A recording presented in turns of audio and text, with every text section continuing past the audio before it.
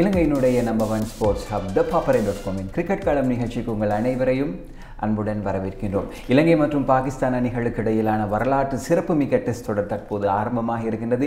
இதனுடைய முதலாவது போட்டி கடந்த வாரம் நிறைவுக்கு வந்தது. அதேபோல இந்த போட்டி தொடர் பற்றிய முக்கியமான பல விடயங்களை, முக்கியமான பல சாதனைகளை இந்த வார நிகழ்ச்சியில் நாங்கள் உங்களோடு பேச இருக்கின்றோம். அதேபோல இலங்கை 19 வயதுக்குட்பட்ட அணி மேற்கிந்திய தீவுகளுக்கு சுற்றுப்பயணம் மேற்கொண்டிருக்கின்றது.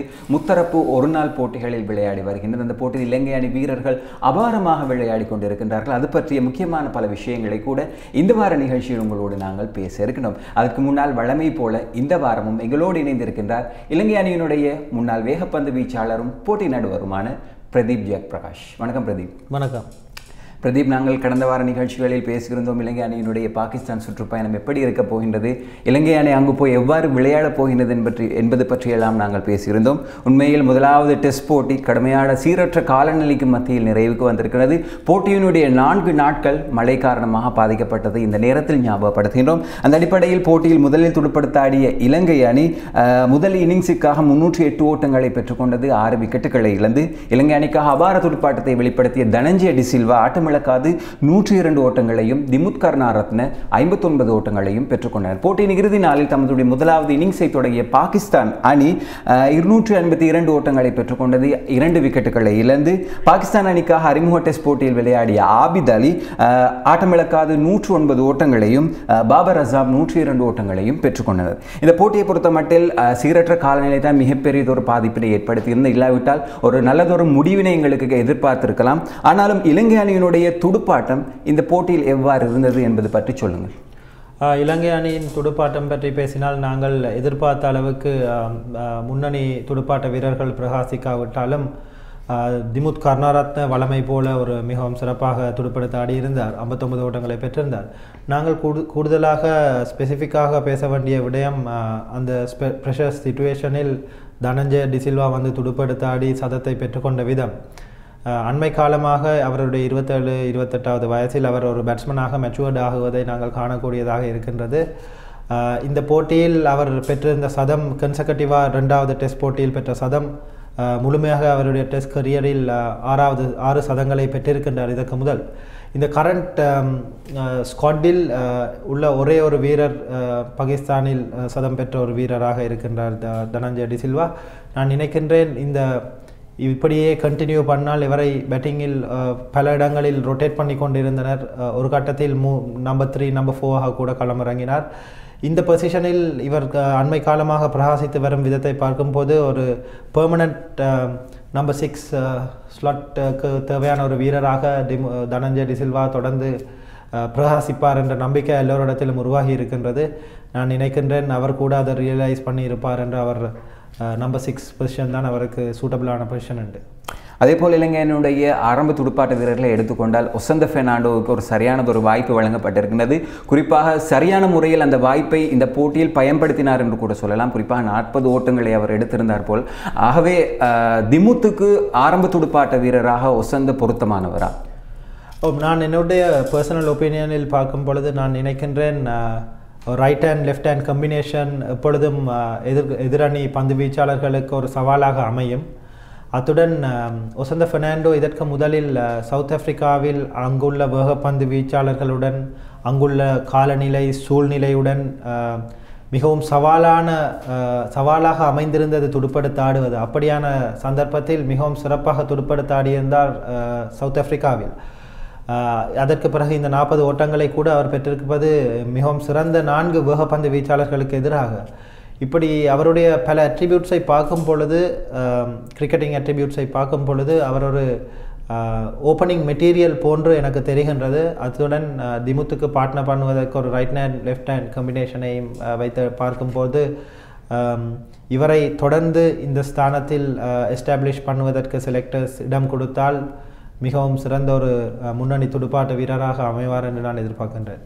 அதே போல் பிரதீப், இலங்கை அணியினுடைய பொதுவாக வேகப்பந்து வீச்சை எடுத்துக்கொண்ட இலங்கை அணி கடைசி நாளில் தான் பந்து வீசி இருந்தது. குறிப்பாக 252 ஓட்டங்களை வாரி கொடுத்தது. அதுவும் ஆபித் அலி மற்றும் பாபர் அசாம் 2 பேரும் சதங்களை அடித்திருந்தனர். ஒரு பொறுப்பற்ற வேகப்பந்து வீச்சா அப்படி என்று சொல்லி ஒரு கேள்வி எழுகின்றது. குறிப்பாக பாகிஸ்தான் மண்ணில் இலங்கை இளம் வேகப்பந்து வீச்சாளர்கள் பிரகாசிப்பார்கள் என்ற எதிர்பார்ப்பு கூட இருந்தது. இலங்கை அணியினுடைய வேகப்பந்து வீச்சு தொடர்பில் உங்களுடைய கருத்து என்ன?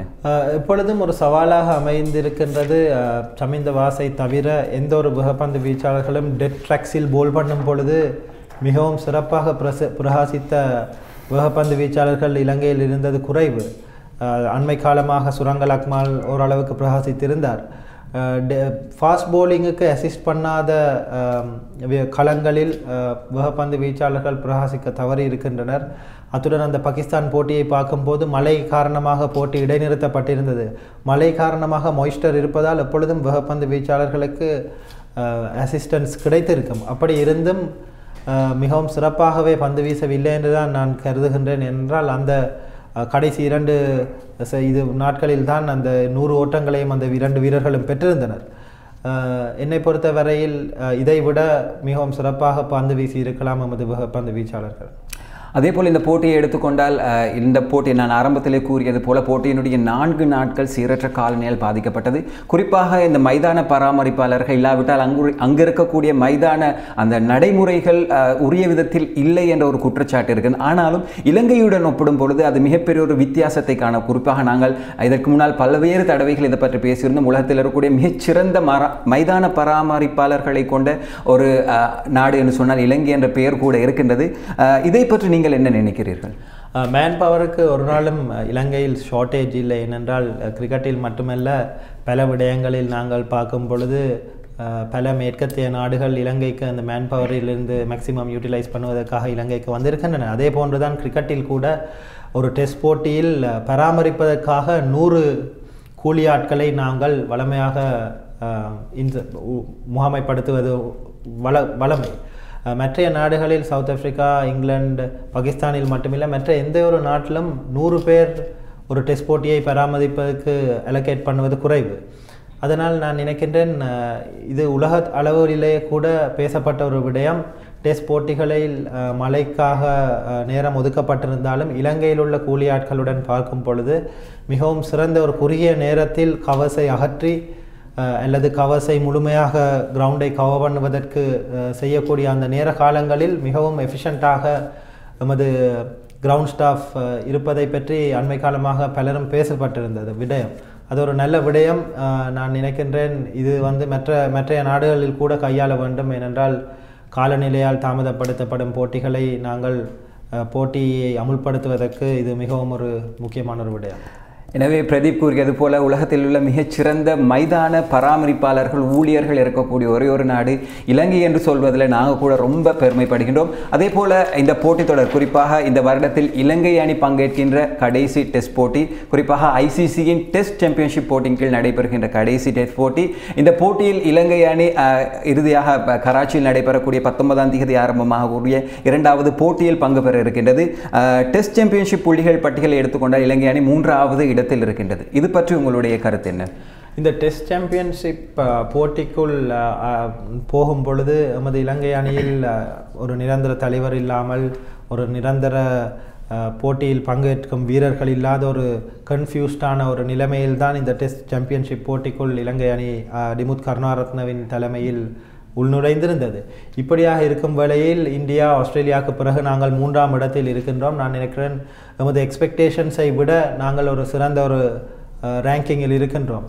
இதை தக்க வைப்பதற்கு 2வது போட்டி மிகவும் சிறப்பாக நாங்கள் துடுப்படுத்த களமிறங்கி பிரகாசிக்க வேண்டும். இந்த இடத்தை தக்க வைத்தாலே நான் நினைக்கின்றேன் நாங்கள் ஒரு சிறந்த ஒரு நாங்கள் எதிர்பார்த்ததை விட சிறப்பாக பிரகாசித்திருக்கின்றோம்.